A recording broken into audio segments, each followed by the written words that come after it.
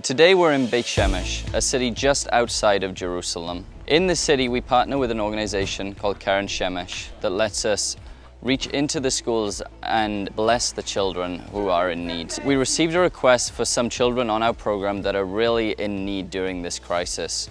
And so we've come here today to deliver food bags and gift cards that they can use to purchase some extra food to feed their families during this time. So being here means that we can talk to them, we can ask them, what are your current needs? What is going on right now in this situation with you? And that allows us to see how can we help further.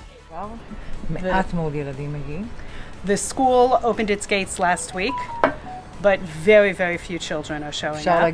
Out of the 250 kids in the school, the first day there were 19 kids that showed up. The parents are not going out to work. They're too scared. They're just afraid to leave their children. So just to finish, I want to share a very special message with you guys from our friends at Cries. We appreciate those that do stand with Israel and those that have right away come out and said unequivocally that they support Israel and that they understand what we're going through and that they're on our side. It means a lot. It means a lot to us, to the families. It means a lot to the troops that are on the border.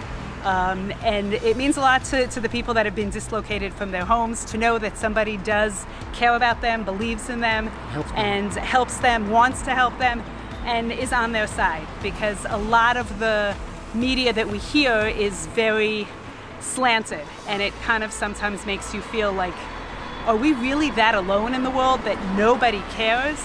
So it's nice to know that we're not alone, right, and that somebody does care. Thank you.